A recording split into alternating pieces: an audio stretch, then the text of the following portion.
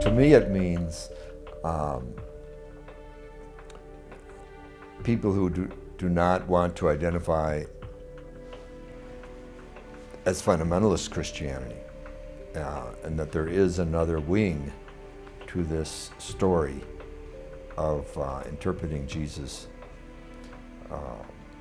life and teachings. And I think that's terribly important to say. Again, my interest, my passion in studying and making available Hildegard, being a Meister Eckhart, Thomas Aquinas, Julian Norwich, all these wonderful mystics of the Middle Ages.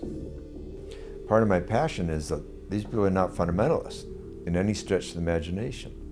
And fundamentalism has so sucked the air out of the room. It gets so much airtime in the press, in the media, and so forth, that it's almost scary how underrepresented an intelligent Christianity is.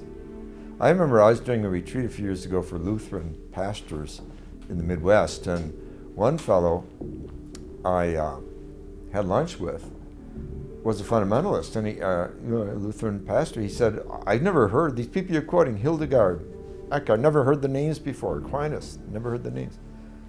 And I said, "Well, what did you study in the seminary?" "We just studied the Bible."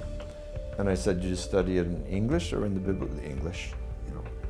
Well, so your education goes from late 20th century back to the 1st century, supposedly, and you know nothing about what's in between. "Well, that's true," he said. So it's pitiful how ahistorical fundamentalist religion and interpretation of Christianity is. And yet it's taken over.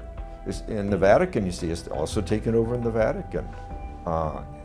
It's just more easy for lazy minds to just shout what they believe instead of to probe what's really there and what other great minds and souls have been probing for centuries.